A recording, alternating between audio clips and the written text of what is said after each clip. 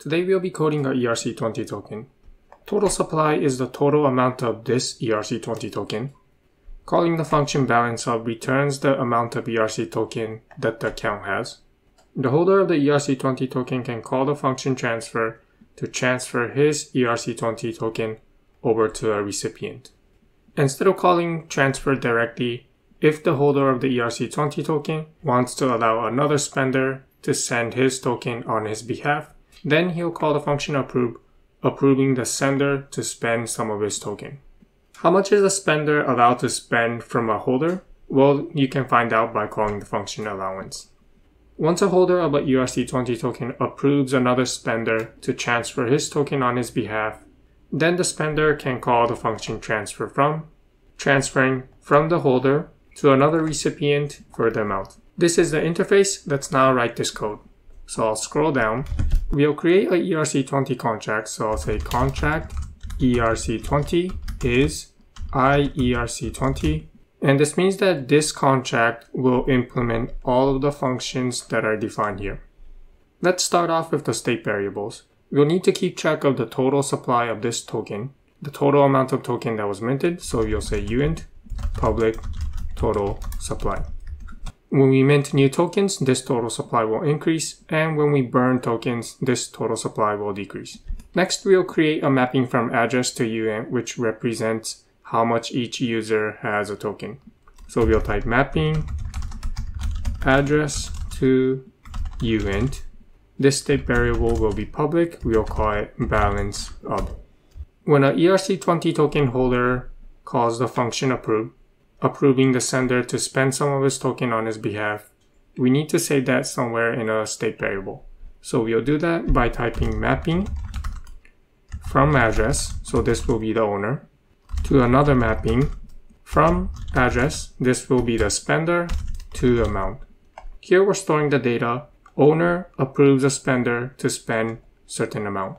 We'll make the state variable public and we'll call it allowance. Next, we'll store some metadata about the ERC20 token, name, symbol, and decimals.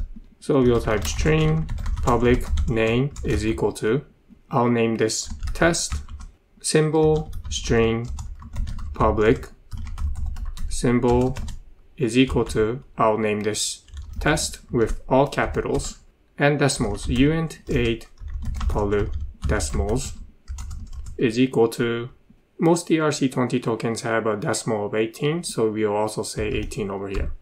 Decimal means how many zeros are used to represent one ERC20 token. For example, US dollars has 2 decimal places, so 100 cents is equal to $1.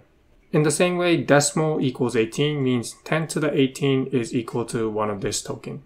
Now, if you try to compile this contract right now, you'll see that the compilation fails. This is because we have not implemented these functions yet. So we'll copy all of this function and then implement it. Let's start with the easy one, transfer. This function will transfer the amount of token that message.sender has over to a recipient. When we transfer a token from message.sender to the recipient, we want to update the balance of. So we'll do that by saying balance of message.sender. We want to subtract the amount. So we'll say minus equal to amount. And we want to increment this amount to the recipient. So we'll say balance of recipient incremented by amount. When the function transfer is called, for the ERC20 standard, we need to emit the event transfer, logging the sender, which will be message.sender. The recipient will be recipient from the input, and the amount. And lastly, we need to return a boolean, and we'll return true. This means that the function to this call was successful. Allowance, we don't need this function since we already have it inside the state variable. And the next function that we'll work on is approve.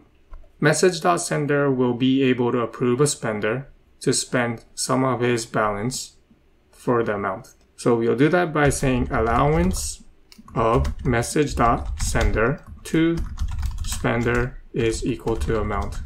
Message.sender is allowing the spender to spend amount of his token. We also need to emit the event, so we'll say emit approval message.sender to spender amount. And we also need to return a boolean. If this function executes correctly, there is no error, so we'll return true. And the last function that we need to write for this ERC20 contract to be complete is transfer from. This function will transfer some token from sender to recipient for the amount from the input. And this function can be called by anyone as long as the sender has approved message.sender to spend his tokens. So the first thing that we'll do is deduct the allowance by typing allowance of the sender to message.sender deducted by amount. Notice that in Solidity 0.8, overflows and underflows cause an error to a function. So if sender has not approved message.sender to spend his token, then this part of the code will fail. Since we're transferring the tokens, we'll update the balance of sender and recipient by typing balance of sender. We're sending from the sender to the recipient, so we'll decrease the balance of the sender and we'll increase the balance of the recipient. And again, for transfer from, we also need to emit the event transfer, and this will be from the sender to recipient for the amount. And lastly, we need to return true, meaning that this function executed correctly without any errors.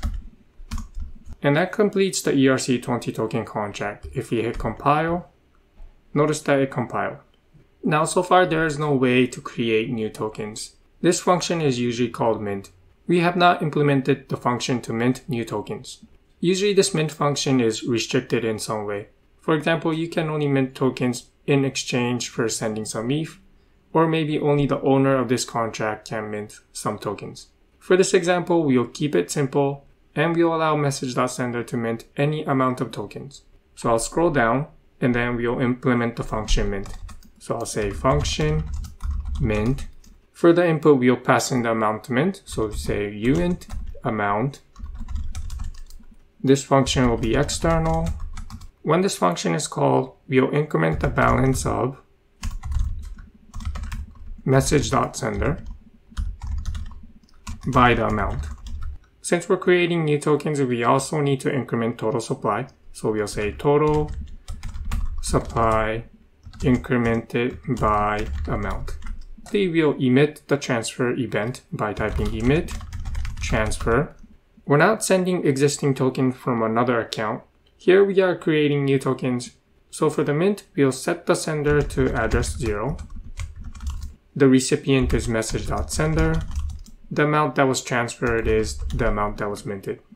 This line of code means from address 0, transfer over to message.sender for the amount. In other words, we are creating new tokens. Lastly, we'll write the function to burn.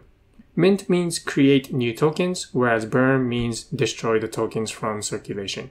So we'll say function burn uint amount. This function will be external. We'll copy this code, paste it here, and instead of increasing the balance of message.sender, we'll deduct the amount. Since we're destroying tokens, we'll deduct it from the total supply. And then for the emit event, we'll transfer it from message.sender over to address 0. For the amount. These two functions are not part of the ERC20 token standard, but you'll usually see a function for mint and burn in most of the ERC20 tokens. I'll hit Ctrl S to make sure that the contract compiles, and we are done with the ERC20 token contract.